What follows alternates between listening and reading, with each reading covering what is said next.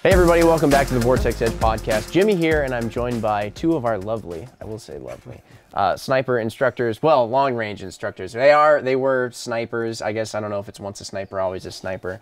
But anyway, so yeah, Justin and Corey are here, and just like we did on the last podcast where I had Chris and Brennan on the range, and we were actually doing some live fire training and instruction and having that conversation while we were doing the podcast. We're gonna do that again today for long range precision stuff. This is something I know I'm really excited about because I feel like for so many people out there, you know, showing up to the range is something that we like to do. We like the idea of what it's going to do for us, get us better in many ways. But I think a lot of people just kind of show up and they maybe sit at a bench or they stand in a bay or they go prone and they just kind of shoot at various different targets with not a whole lot of aim to what it is that they're doing. Maybe they are actually aiming at targets, but you know, what's the end goal of what you're actually doing? So that's kind of the fun part about getting to do podcasts like this. You get to see what instructors like these guys who shoot day in, day out, and are always looking for ways to get better, get to see what they do on their range days. So I know you guys now do a lot of obviously instructing, but then you do long range competitions and things like that. So part of what we're going to talk today definitely relates to a competitive sort of outlet for long range shooting.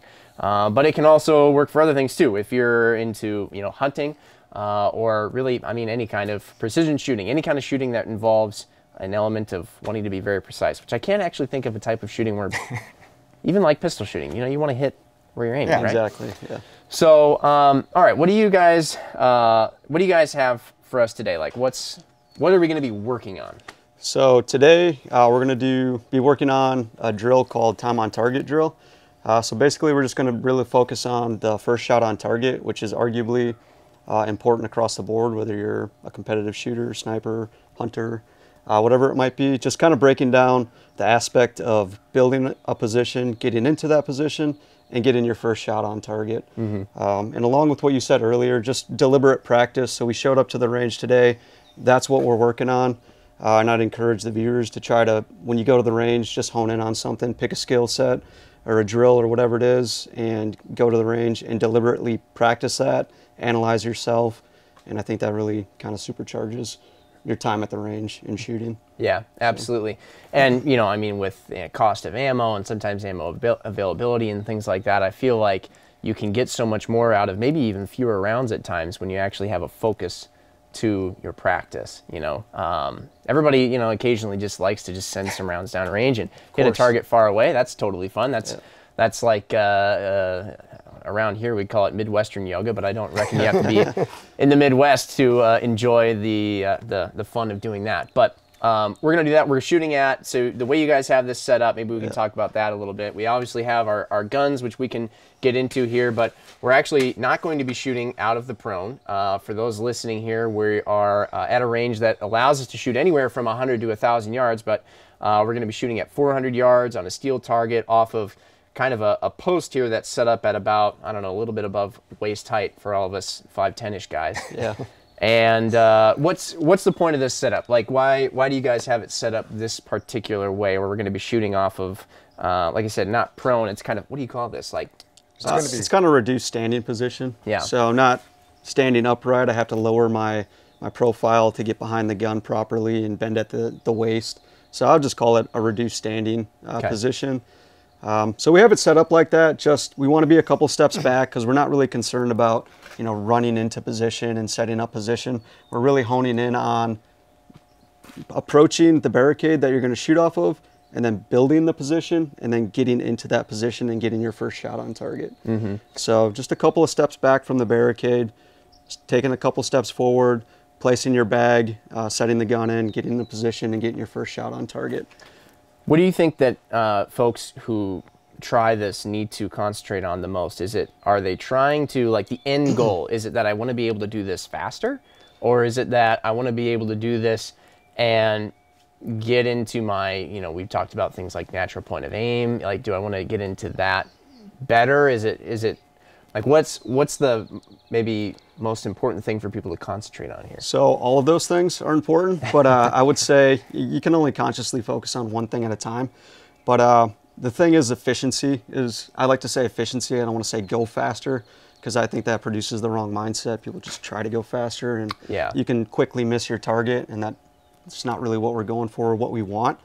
So I would say efficiency in moving into position, efficiency with bag placement, efficiency with setting your gun down and oriented properly with the target, and then efficiency finding your target in the optic and getting a good shot on target where you get a hit on target. Efficiency, I think, is a very good word to use, because, you know, one thing, if you're not into some of these competitions like PRS competition or some of the NRL stuff, and maybe even other outlets for precision shooting, a lot of times some of the really, really good shooters, they don't look very hurried. You know, I mean, like, they don't even look like they're, sometimes it doesn't look like they're trying that hard almost. You know, they just sort of like walk up to the position, but they get shots off so quickly, and, you know, they're right back on target so quickly. It's really impressive. Whereas you have somebody who's maybe newer out there, and there's a lot of very rushed, hurried body motions, and they maybe look like they're moving faster or with more, I don't know, vigor. But they're actually taking a longer time, because oftentimes there's par times that you have to finish a stage within, and you can't go beyond that time once it finishes. If you have targets left over, you don't get to engage those, and and a lot of those really good guys, they'll smoke a par time. They don't even come close to it, but they're just moving nice and methodically. Yeah, I'm kind of glad you mentioned that, Jimmy. Mentioning times and things like that with efficiency, like Corey said, we will be incorporating a shot timer today too. We're going to set our baseline, and then how to judge that efficiency aspect of it. We will be utilizing that shot timer as well. Okay, cool. So that gets into a little bit of the equipment here that we have today. Now, I mentioned that we have this set up. Now, this is convenient. We're underneath this nice built shelter, and, you know, we have this this setup here for this reduced standing height post, I'll just call it. So if somebody didn't have this, I'm sure you can probably what's the word? I don't know. Do this on the fly a little bit with other tools, but absolutely. Basically, as long as you get something at about, I don't know, what is that? A little over 36 inches, 40 inches or so. Yeah, 4 feet or so. Yeah, we've got the shot timer, we've got our guns, obviously, and we got ammo for them. Now, you mentioned a bag, and this is one thing that I wanted to get to here. A lot of people have bags for long range shooting, but not a lot of people necessarily have this type of bag. And you see just kind of like, well, you guys have those sand socks that you've done before, and other things that are usually for putting underneath the buttstock of the rifle when you're in the prone. But these bags are really useful for all kinds of things. You can put them under the buttstock of the gun, but in this case, actually, we're going to be resting the forend of the gun on this bag, right? Yep. So definitely they can be used as a front support as well, so very useful. This shape is referred to as game changer, and I think it is a game changer. It really helps you a lot in your shooting position. But there's different shapes and things that you can utilize for that. This is the one that we're going to use today, but there's certain ways that we can manipulate it on different barricades. Today we're going to be able to just use it traditionally. You can see there's kind of a flat area right here, and then there's 2 points at the bottom, so we'll just be able to kind of lay that bag pretty intuitively on that 4x4. And it should settle right into place and get us a good flat shooting position. But like you said before, we can use it as rear support. We can use it for all kinds of things. So an extremely useful thing. Even if you're a hunter too, I know hunters, they're really concerned about weight, maybe if they have to hike quite a ways through the mountains or the woods or something like that. But I think once these things kind of show their utility to a person, people become more willing to throw that in their pack for hunting. I know military snipers do that, or competitive shooters for sure. A very useful thing. And they come with different fills too. So this is more of a medium fill. I would say probably the heavier fills are going to be, they're going to be able to settle a lot better and kind of sit on that barricade more efficiently and give us a better platform to shoot off of. But it depends on the person's application, what they're doing, what kind of weight they want to carry. I mean, those heavy fill bags are heavy. Yeah, they're very heavy. To your point, like if somebody is thinking about this for an application outside of competition, you know, where you can just walk to your stage and you have all your stuff, you're not necessarily in a rush ever, or you don't find yourself in the same situation like you might in a hunting scenario where, you know, all of a sudden there's an elk that popped out at 400 yards and you're on, right? You got to like get into position quickly and all that stuff, and you got to unload your pack, or you are packing things around for a long time. Maybe something with a lighter fill like this could be nice. But I mean, for all those folks who are really you you know, concerned about weight, and maybe they think, well, do I really need to take a bag with me on like a hunt, for example? I have found, I mean, in my own experiences, which probably pale in comparison to many other hunters' experience, you know, but in my own experiences, and just from what I've seen, there's a lot of really awkward shooting positions that you can find yourself in when you're out hunting. And being able to build a position in those awkward situations, but have something like this to rest your rifle on, something that's not hard, you know, and something that's not really it's kind of in a messy shape. Like these bags can sort of take on the rocky surface beneath your firearm and then provide a nice, smooth kind of area for your gun to rest in, which is so much better. Right. And, you know, ultimately, if you're going out to harvest game or something like that, then the shot is pretty important when it comes down to it. Right. A lot of shooters, especially in the hunting world, they utilize their packs because that's what they're carrying already. Yeah. One thing the bags can have over the packs is this can actually, like you said, mold to the contour of whatever surface you're going to be shooting off of. So yeah. Right. And we always go for the hard-on soft contact for the newer shooters out there. So we wouldn't want to just throw our gun up on the 4x4 that we're going to be shooting off it today. It'd be real slippery. We don't get enough surface area contact that way. When we get this soft contact on the hard contact of the rifle settles better, which means more stability. And it just makes it a lot easier for us to get our shot off. So there's definitely a clear advantage to having something like this. Gives you a little more flexibility too. If you have to come up or down or left or right or something like that, as soon as you move, the rifle can settle in again. But if you're just right on a, I mean, in this case, obviously, like you said, it's a 4x4 post. But if it's something else like a tree branch or a rock or, you know, there's not that flexibility. You might get the rifle flat on it at some point, but then it's probably not pointed at your target exactly, so you have to move it off that, and you know, less than ideal. And that would become very apparent. We are using the shot timer today, so if we were to try this drill without a bag, chances are it would take us at least a couple more seconds in order to get that shot off on target, maybe even more than that, just because the rifle is not stable enough. So maybe the shooter needs to take a little bit more time to get a shot off, and maybe or maybe not that shot's going to be a good one. But this is definitely going to give us an advantage and help us be on target a little quicker. Sure. So walk us through the drill here real quick. Is it going to be Justin? We're going to dry fire it first. Yeah. And then we'll get into some live fire stuff. But Justin, you're going to be our demonstrator here? Absolutely. Yeah, so if you want to just grab the gun in the bag, Justin, and we'll set up right here. We have some blue tape on the ground. I don't know if they can see it or not, but we'll start behind the blue tape here just for consistency. Don't want to start like a couple steps forward or a couple steps back, just the same place. To try to get a good shot on target, on consistency, and get a good reading for time.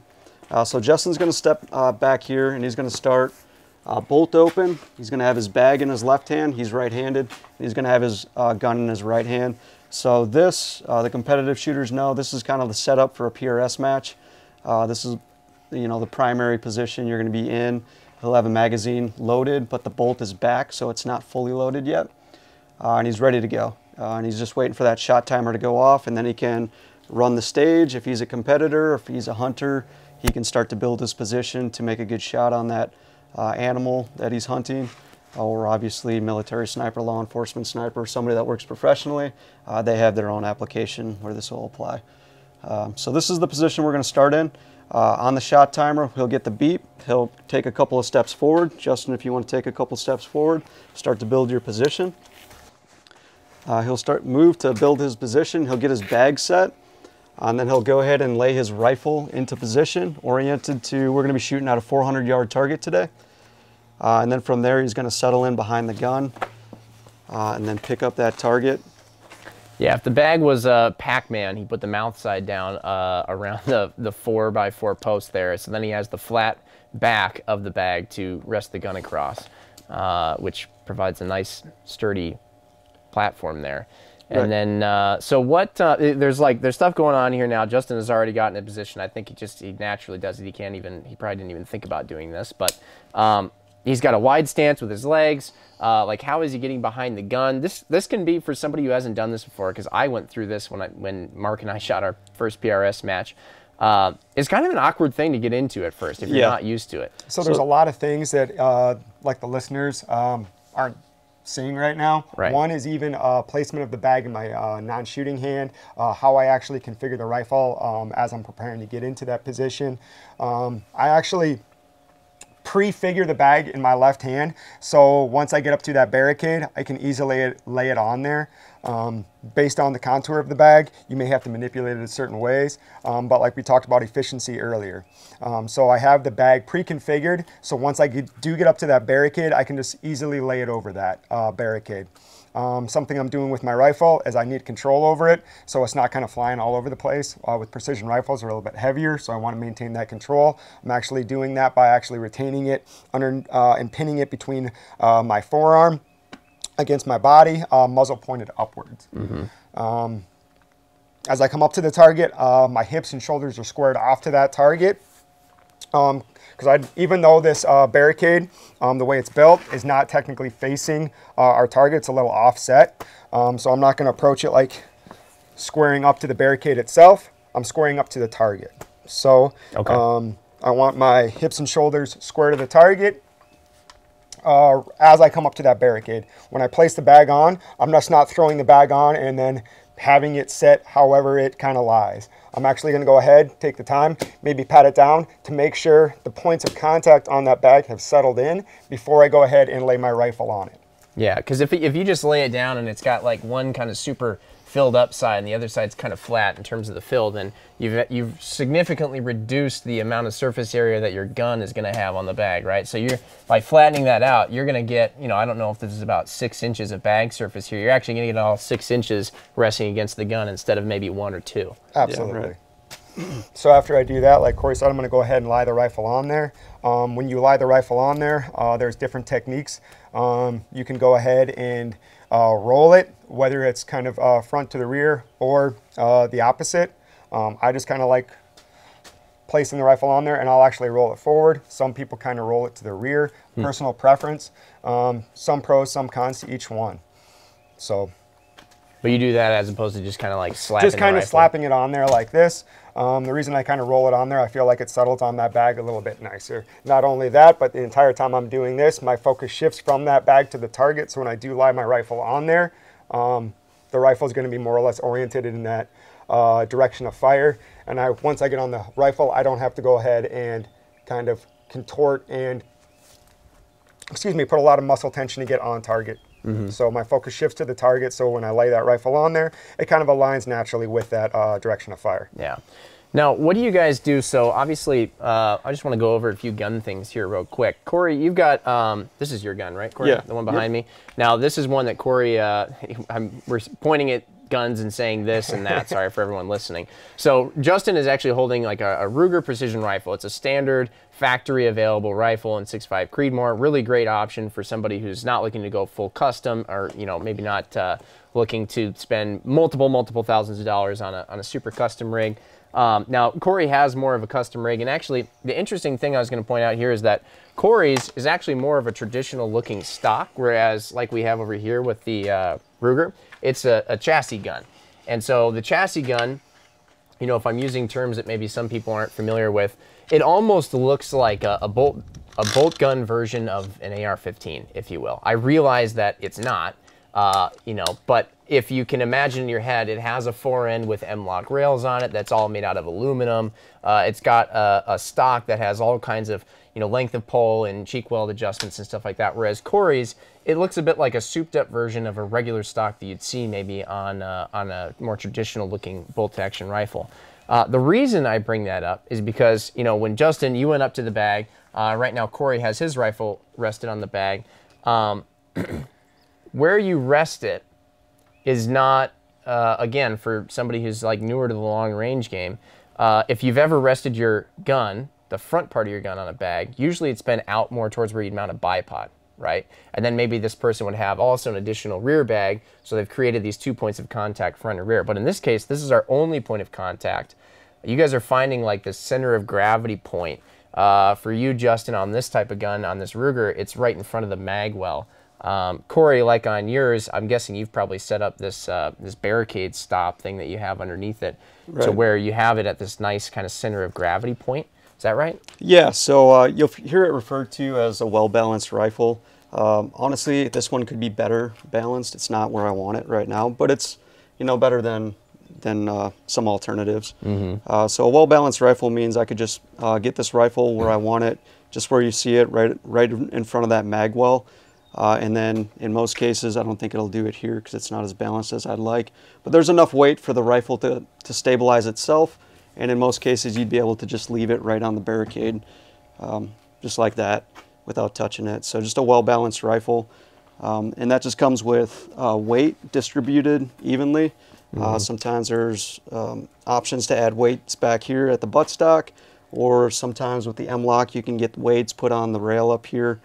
So you have some options with that stuff. But just getting a good, well-balanced rifle is an advantage. Maybe not something that a hunter wants to be dragging through the woods as a 20-pound rifle. It's kind of what I was wondering what you guys would say for whether it's a professional user who's using what they've been issued, or if it's a hunter who's using something that they've purposely tried to make really lightweight, it may not be really well balanced. So, like, Justin, when you have this Ruger here, which I think they're pretty balanced guns, at least in my experience. We've got obviously a suppressor hanging out on the end of the barrel, which helps offset some of the weight at the rear. Same with the bipod out front. That's the nice thing about these competitive style guns. The guns that guys shoot in PRS, you can set them down, and as long as you get them pointed in the right place, you don't have to almost touch the gun other than just the trigger to set them off. But like, how do you get your gun in a good position and get behind it well if you know, you're not shooting with a super well balanced rifle? Does that make sense? Yeah, right. Like, so what does somebody need to do? Does it change where they place the rifle, or does it change how they get behind the gun? So there's some advantages, just to point out the differences between these two rifles real quick. It really helps to have a barricade stop, just like this one has right here. Just something where I can lock into that barrier, and I'm not putting pressure on my magazine to possibly cause trouble while I'm loading that first round or subsequent rounds. The magazine well on that rifle works pretty decently. With that, I don't know if it would keep it completely away from the magazine or not.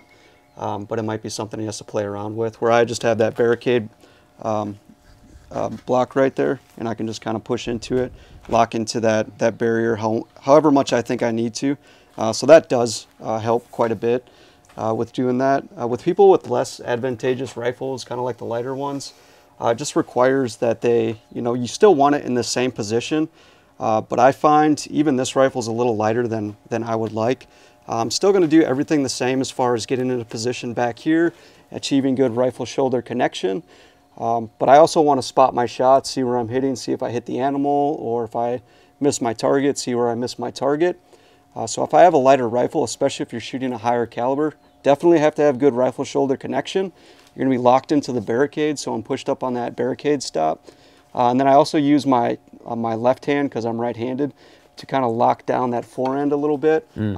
It's not a death grip. I'm not like pushing down like with all my muscle. But you don't want to get a death grip on your barrel, because that might screw that up a little bit. Right. I'm not really touching my barrel at all. I don't want to screw with the harmonics or anything like that.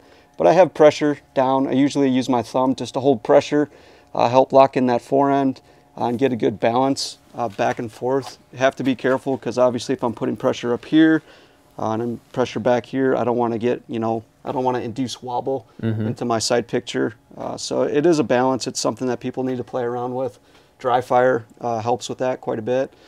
Just getting to know your equipment and what you have to do to achieve good hits on target. Yeah. But with the lighter guns, it is a little bit more of a challenge, because they don't settle quite as conveniently as the heavier ones. Instead of Corey relying on the bag for a lot of support, now he's relying on his body. Like Corey said earlier, instead of utilizing the bag in a well-balanced rifle to have that rest nicely on that barricade, Corey's going to be utilizing his support hand, all right, to add a little bit of weight, so to speak, to the front of that gun. And if you need, if he needs weight rearward, he's going to be utilizing that rifle shoulder connection as well. Yeah.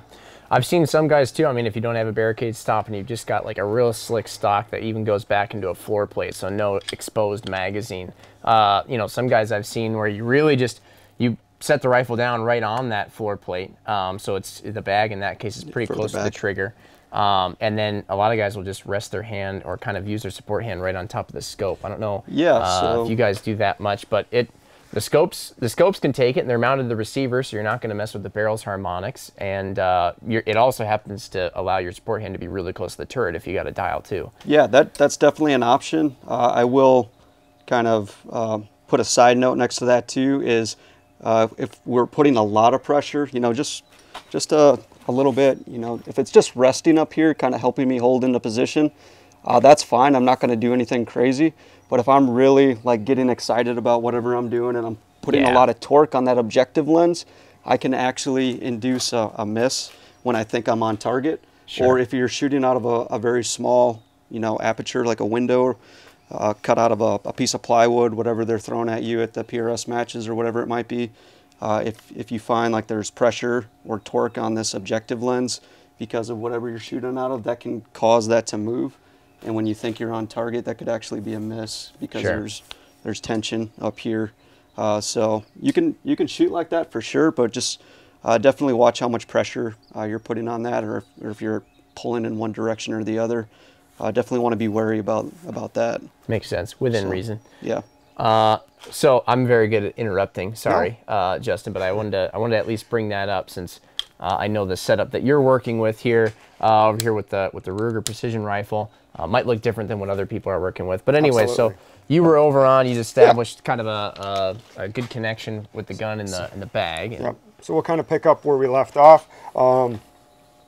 Hips and shoulders square to the target, and at this point in time, my focus shifts back to the targets when I lie that rifle on that bag. All right, it's going to be more or less kind of oriented in the direction of fire. All right. And so what it looks like you've done here is, in order to get down to this height, like we said, so the height is maybe, for us guys here, it's a little bit above waist height. Yep. You're not bending over a lot at the waist. You really just kind of spread your legs apart, it looks like, until you got your upper body down to the right level. Yep, so he definitely reduced his height just by spreading out his legs a little bit more. And why he's doing that is he's able to keep his center of gravity nice and neutral back here. So he's not pushing into the gun a wild amount, and he's obviously not leaning back because that'd be equally as bad. So he's got a good neutral position right here. He's able to achieve good rifle shoulder connection as well. And then he's got his left hand up here kind of locking the rifle into position and just creating another point of contact for stability on the barrier. Because the barrier we're shooting off of today is pretty solid. So he's able to do that. But his hips and shoulders, I know the audience can't see the target. His hips and shoulders are squared off to the target that we're shooting at though. And then he dropped his silhouette, his body position down to the level that he needs to in order to shoot off of this particular barrier. So, and that's what we want. We don't want to fire muscles unnecessarily, because when we do that, we'll start to shake. You know, anything, you know, you figure if you're doing a plank or something, you're creating muscle tension, and then we're going to start to shake, and all of those stressors are going to be put into our sight picture and just make our job harder as shooters in order to get a good, precise shot on target. So just muscular relaxation. We're still trying to achieve that in the standing position here. We just have to do some off-the-wall stuff sometimes back here in order to do that. All right, so I think we got a pretty good idea here. Should we have Justin dry fire it for us? Yeah, Justin, if you want to go ahead and come off the barricade and then just set up as if we were about to run you on the clock for a PRS match or something like that. I know our camera guys have been enjoying being outside here with the very bright sunlight, but hopefully the listeners out there have been listening to some of the nice birds tweeting and you know, other various nature noises. It's like our own ASMR podcast here. It's a beautiful day. It is. So we have Justin set up here, ready to run the drill. I have the shot timer ready to go. I'm just going to beep him just to get him used to the beep and give him an indication of when he needs to start. But he's just going to do some dry reps of actually setting the bag. Bag placement is crucial. We'll talk about that a little bit more. And then just getting the gun oriented in the proper direction, and then just getting into position. So I'll just use all the terminology that we'd usually use in a PRS match or a competition. So shooter ready? Stand by.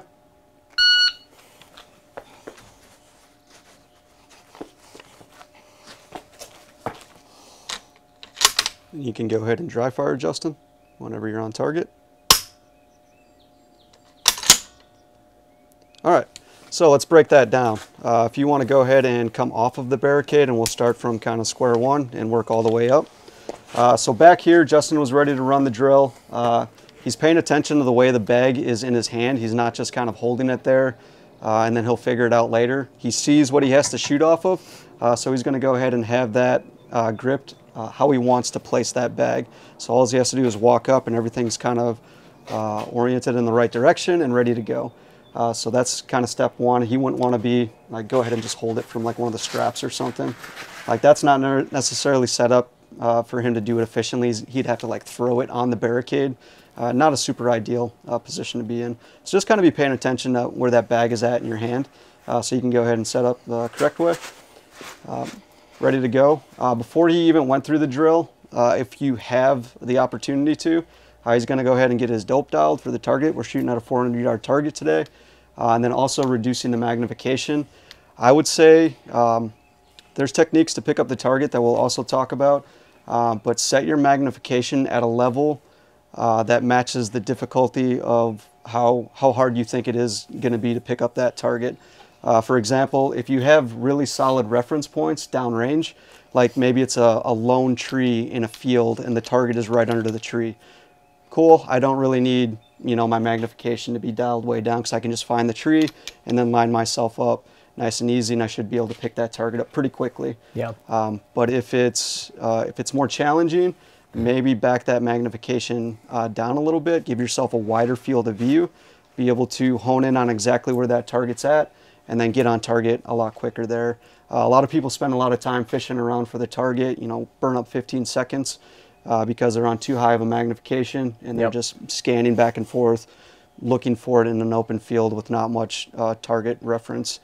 Or they've got to set up like we have here, where our 7, 8, 9, and 1,000 are all, they're obviously at 7, 8, 900 and 1,000 yards, except left to right, they're actually quite close. And so if you're super, you know, looking at a gnat's butt with your magnification, and you just come up and you're like, yeah, that's the right berm, and little do you know you got dope for 700 yards, but you're shooting on the 900-yard berm. Well, that's right. Yeah, that's a really easy thing to do. A lot of people are like, oh, I won't do that. Like, it's definitely an easy thing to do, especially if the targets look exactly the same. Really easy to get them mixed up if you don't have that full field of view to kind of gather all that information that you need. So Justin's here. He's got his gun all set up, ready to go. Parallax would be set to roughly 400, kind of set up optimally for the target that he needs to shoot. And then he takes a couple of steps forward to get into position. And when he does that, he's kind of already positioning his feet into an advantageous spot in order to shoot off of this particular height of barrier. So you have to kind of read the barriers that you're going to shoot off of. If this was 2 feet lower, obviously he's probably not going to be in the standing. He's going to dictate where he steps in order to shoot off of that particular barricade. If it's higher, maybe he does need to step closer in order to be able to stand straight up and shoot off of that barricade. So kind of reading the barriers, barricades that you have to shoot off of in that manner definitely helps. And then assuming or trying to dictate where you need to place your feet exactly, so that we're not sitting here kind of shifting around, moving back and forth. We want to minimize that as much as possible because we're just going to chew up time when we do that. So he steps forward, gets still squared off to the target, and then he goes ahead and places his bag. Right? Bag placement is crucial. That's not just a rudimentary thing. We really want to pay attention to our bag placement. And you can see he kind of patted down that top part of the bag to get it nice and flat. I'm going to go ahead and screw up your bag here real quick, Justin. So if it was placed like that, like if he was just in a hurry, super worried about time, and he went and just put his rifle on the bag just like that, like obviously it's got to slant down and it's going to start to mess with his position. And he can either fight against that position or he can chew up more time and fix the bag and do it the right way. Right? So bag placement is definitely a crucial aspect to this. Just make sure we're doing it right initially and we're good to go. Right, so he pats the top of that bag, gets good surface area right here to place that rifle, and then he goes ahead and he places the rifle on there, oriented with the target that he wants to shoot. So at this point, Justin's already looking at his target. Right, he's looking out into the field, finding where that target's at, and when he goes to place that rifle, it's already starting to orient in the direction where he wants to shoot that target. Right. So we obviously want to shoot a particular target out there. We don't want to just lay the gun on the bag and then fix things afterwards, because that's potentially going to cause misalignment and other problems for us. That's something I think a lot of people underestimate. They immediately want to get inside the scope and start finding the target, but even just using, you know, like obviously the rifle scope, you can even use the elevation turret on and almost like as a very big and not exactly precise iron sight, but it at least gets you pointed in the right direction. And then by the time you're in the scope, it only takes 1% of fidgeting rather than, you know, like a large degree of fidgeting to actually go and find the target. When I start building my cheek to stock weld, as I'm doing that and lowering my elevation, like you said, I'm actually looking through, all right, my elevation turret and lining the target up behind that. So like you said, once I get my cheek to stock weld complete, I have less work on the back end to try to get that in my field of view and crosshairs on target. Yeah. So like you said, using the elevation turret as an index point. Well, this beautiful sun out here is burning up our cameras, as I've found out. One of our cameras is already overheated. So how about we, should we go through this? What do you guys want to do? Should we go through it again once more dry, or should we get right into the live fire? What? Yeah, let's have Justin back up and then just do a quick run through just so everybody can see it, and then we'll go ahead and load and make ready and go live from there. So Justin's getting ready. He's already got his gun set up, bag in hand the way he wants to. He's looking at his target. He's got that referenced. And then when he's getting ready for the clock, he's looking at where he wants to place that bag on the barricade. Shooter ready, stand by. Places his bag, pats it down, good surface area contact, rocks his gun into position. And then as he's rocking his gun into position, that target is disappearing behind the elevation turret. And when he gets in that optic, the target should be pretty close within his field of view. And he should be just about ready to go. He just needs to do last few tweaks with his position, check his stability, and get that round downrange. Also, we're having a nice buttery smooth action comes into play too, where you don't have to be messing up the sight picture of your scope or the gun's position much to actually run the bolt. Right. Yeah, and that's makes a big difference, especially if it's a lighter gun too, and it's the bolt lift on your rifle is a little heavier. It's gonna cant the rifle and cause some problems, take up a little bit more time. Yeah. So nice action is an advantage. Yeah. And there's a lot too that goes into the whole, I mean, obviously we talked a lot about setting up the position, but there's so much that goes into the shot as well, you know, and making sure that you're having good follow through and able to actually maybe spot your impact and then also have a quick follow-up shot. I mean, you know, but establishing a really good position though, is getting yourself a large degree of the way there, right? I mean, because if your position's not right, then you may get a halfway decent first shot off, but good luck maybe getting a second shot off because now the gun is twisted around and it's all, you know, goofed up and you're uncomfortable, so you're having to shift your body around. It's just, right. And you're fighting your position, right? We don't want to be fighting our equipment and we don't want to be fighting our position. So yeah. The better we can position ourselves with that, the better off we are to get good hits on target. So ready to go live? Let's do it. Yeah, I'm gonna throw some ears on. You gonna use the Ruger? Yeah, I'll use a Ruger. All right, sounds good. The Ruger precision rifle here, funny enough, like we said, it's a factory gun. You can weight it down more for the serious PRS competitors. They might even, you know, say that this is a fairly lightweight gun, and of course it shoots 6.5 Creedmoor, which is not a recoil heavy cartridge at all. But for the competitive side of things, you know, a lot of these guys like to go with either even lighter recoiling stuff just to further enunciate the fact that they don't want their guns to move. Try to get rid of all of that recoil as much as you can. Yeah. All right, we ready to go? Yep. All right, shooter ready. Stand by.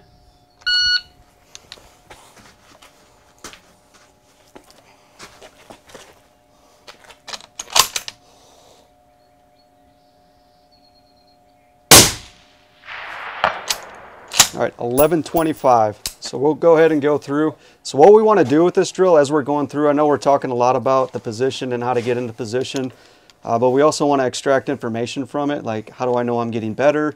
How do I know I'm doing things right? So in this process, we would be getting data points, so every run is a data point. That run for Justin was 11:25, so maybe his personal goal is to get under 10 seconds or something like that. So maybe we'll do 5-10 runs or something like that and then get the average and then say, okay, me as a shooter, this is where I'm at, this is my average. And then as we go to the range, we can start to work on that, start to work on all of these little things that we've been talking about and try to get our average time on target down to whatever our goal is. Yeah. Right. And I would say small baby steps at first, and those small little improvements lead to the bigger picture eventually. What do you think, Justin? Like, what do you think you could do more efficiently? I'm curious. I had a lot of sight confirmation on target. That round could have been sent significantly earlier. Less sight confirmation probably on my part. Okay, sight confirmation being like you're there, but for whatever reason, something in your brain is like, well, let's just make extra sure. Yep, absolutely. Okay.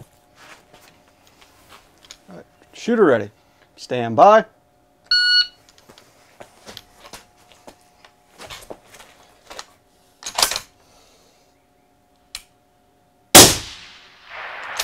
.824. Go ahead and unload that round.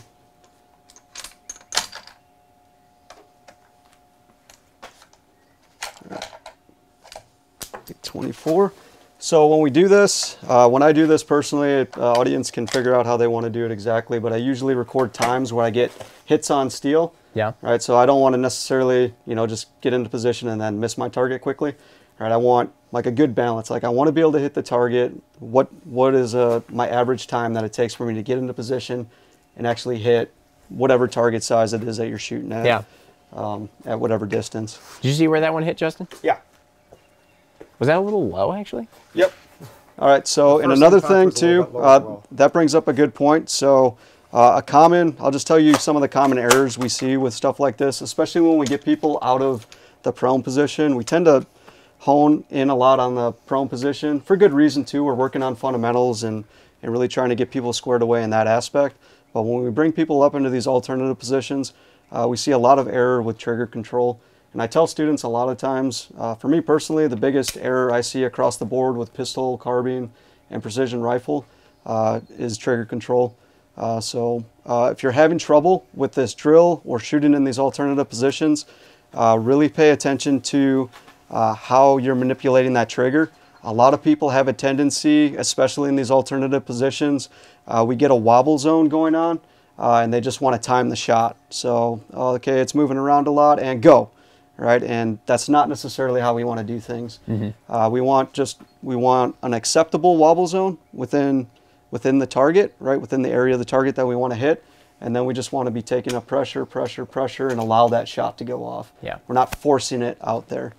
And if we start to rush those, we're really going to see that show up in these alternative positions. Cool. All right, Justin. All right, so Justin, because you had a good position, you were also able to observe the target after, as you shot and after you shot. So you saw that your impacts were a little bit low. We're, messing around with some dope and stuff out here. So I just actually raised and came up in my elevation just a little bit. Okay, cool.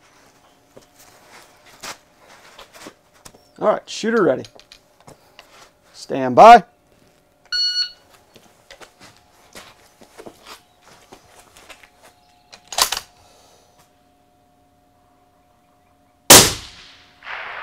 .878.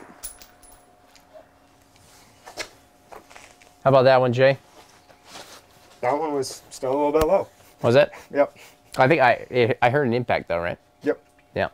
So, what was I going to say? Now I've heard you going through like your typical breathing as soon as you get on the gun down there. Like I can even audibly hear you breathing, which I can hear Justin breathing a lot because I sit next to him in the office. But basically what that tells me though is that even though you're trying to do this in some relative component of speed, we'll say, or Corey's using the term efficiency, but efficiency involves time, you're still actually making sure to apply the fundamentals, and we're not throwing the fundamentals out just in the name of hitting a lower time, because I think you want to do this efficiently, and efficiency also involves actually hitting what you're aiming at. Absolutely. So right, yeah, and when we're doing long range shooting, when we're doing these things that look really advanced and kind of high speed or whatever it is, it's really just doing fundamental things at a more efficient pace. So he's still trying to get his shots off in accordance with the fundamentals of marksmanship. He's just doing it efficiently. Should be quicker, and obviously we're doing it in an alternative position. Yeah. So he still has to focus on his natural point of aim, which is the reason why he wants his hips and shoulders squared off to that target. And if he gets into position and maybe his natural point of aim is off target, he's going to shift his feet around back here in order to fine-tune that and get his natural point of aim in alignment with that target. Mm-hmm. If he just goes ahead and muscles the gun into position and then squeezes the shot off, it might be a bad shot.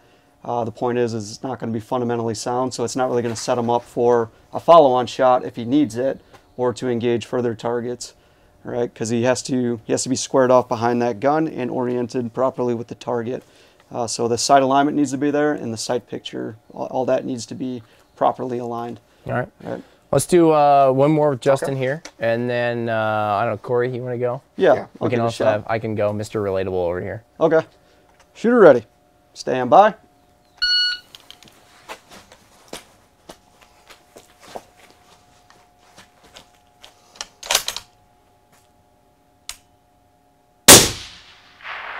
.1007.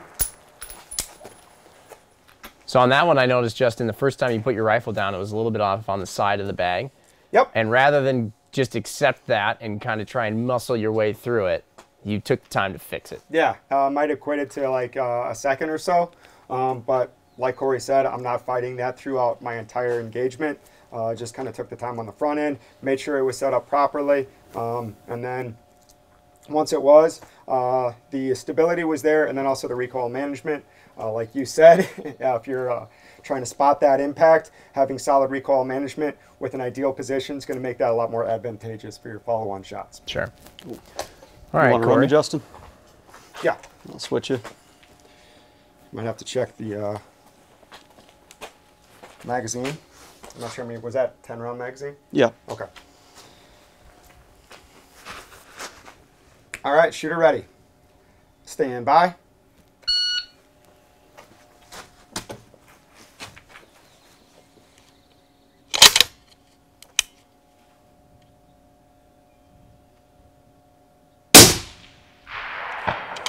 $11.48.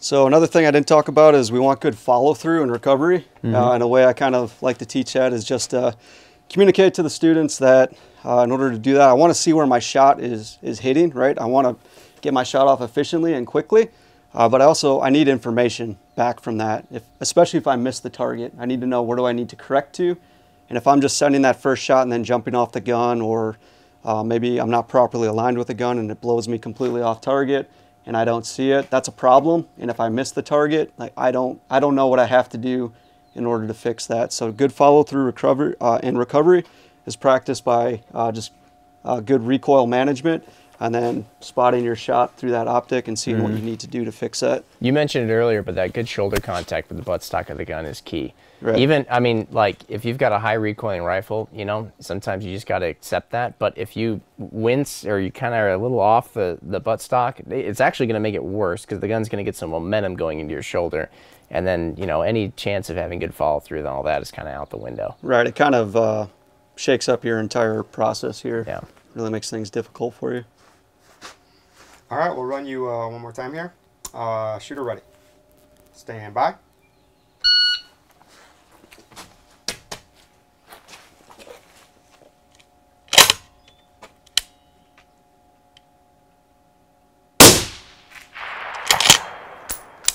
$9.97. Nice. Nice. 9.7. I only get two. Is it Jimmy's turn? No, you can get one more. Okay. Oh, Justin got a few. You know. Yeah. I got a couple. Don't shortchange me. All right, shooter ready. Stand by.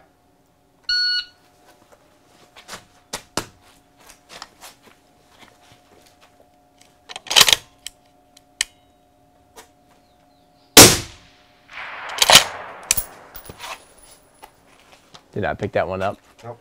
We're shooting with a suppressor, Yep, so I the kinda shot forgot timer. about shooting with My the fastest suppressor. time, and Justin didn't pick it up. I mean, that's very fitting. He's got to be able to say that he ran a faster time than you. There's at least 3 left in here. I'll do a few. Now, like I said here, Mr. Relatable, I have shot in a PRS competition before, but that was a long time ago. I haven't really messed around with long-range guns in a while. So, and with that said, for the competitors out there, like a big thing is just making sure your dope is dialed, making sure your magnification is set where you want it, Yep. And parallax at an optimal point for the targets that you need to engage. Yep. And if you're going to dial wind, a base wind, making sure that's squared away, or if you dialed a base wind on a previous stage, making sure you take that off if you don't want it. So just simple things that could really mess us up. All right. All right. Shooter ready. Stand by. Make sure I get the time on this one. Oh, I did it to myself. There we go.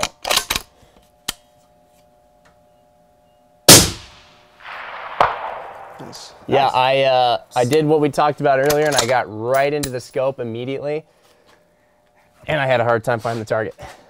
Maybe cost you a couple seconds. I would say so, yeah. There was a lot of looking around going on there. Time, 12:44.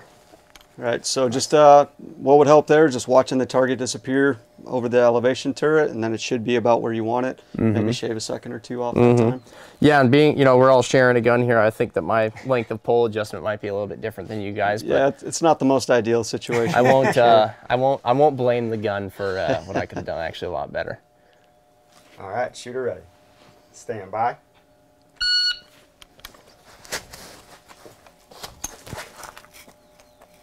I did it again.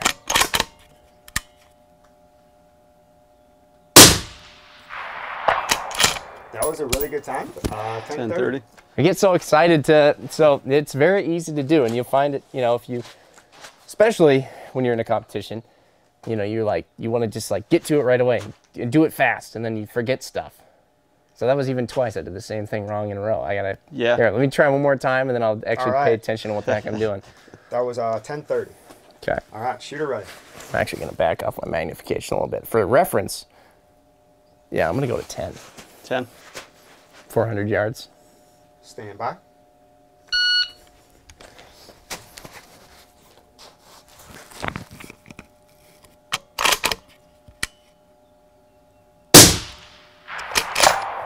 .902. 902. Good All right, times. I broke 10 seconds. Nicely done. I concentrated more on doing the thing that I said I wanted to do. So. And that kind of brings up a good point. Someone may be asking, well, what's a good time? What a good time for myself is probably a different time than what a good time for Corey is. So it's going to be what a good time for that individual is as well. Right. So. Right. And just like I said before, don't necessarily want to go with the lowest time you record, and don't necessarily want to gauge yourself off the highest time you record. Just getting a good average, like what can you consistently do this at?